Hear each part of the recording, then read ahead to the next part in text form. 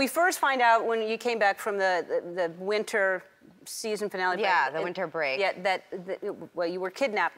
And we find out because the red wine has been spilled on the couch. And I've never in 4 seasons spilled red wine, so No. something must be wrong. Something, for sure, something is wrong that you would let red wine go in. Now you have on that beautiful couch. Beautiful couch. Now you have to buy a new one. It's terrible. If you ever get out of the situation. So maybe one day that red-stained couch will wind up at the Smithsonian. I bet it will. That would be so neat. I bet it will.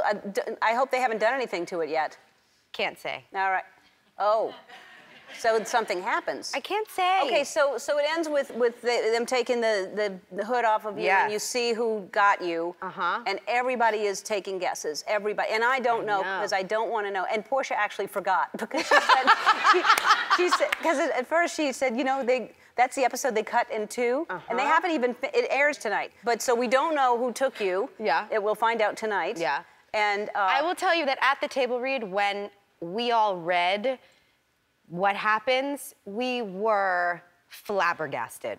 I mean, I ran to Shonda after the table read and was like, how? What, how are we gonna do that? What do you mean? How is that working? Oh, now I know who it is then. I'm gonna tell you during the break. All right. Because it's who I thought, but then I was like, how? How could that happen?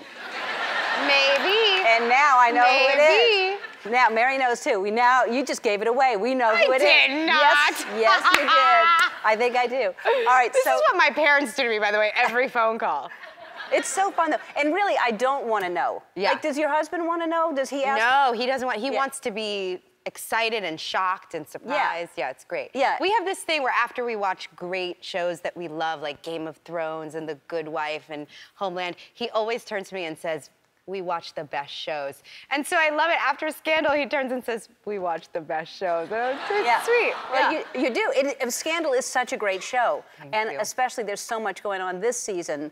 It's exciting. It's been a treat for me, especially that first episode coming back and all this kidnapping stuff. It's kind of like I've been able to do a movie within Scandal. It's a whole new cast and all new locations and clothes that Olivia Pope normally wouldn't wear. And it's been a real treat. You were so good in that episode, and I told Portia, I'm sure she wrote you, because I said you should tell Kerry, you were so brilliant, because the entire episode was just you and the guards that had you. But your acting was so brilliant on that episode. Thank you. It was that you're just so good. Thank you. You're really, really good. Did you know that Scott, when he was doing the scene where he was running down the street chasing the car, that he broke his foot? I didn't know until a week later, because he didn't tell anybody, because he's so macho. Yeah. Yeah. I thought that was amazing. He broke a bone in his foot and had to keep running down the... I pointed out to him that I was also running in the episode barefoot with a camera attached to me, and I didn't break anything. I just want to note that. You're in better shape. You're in much better shape.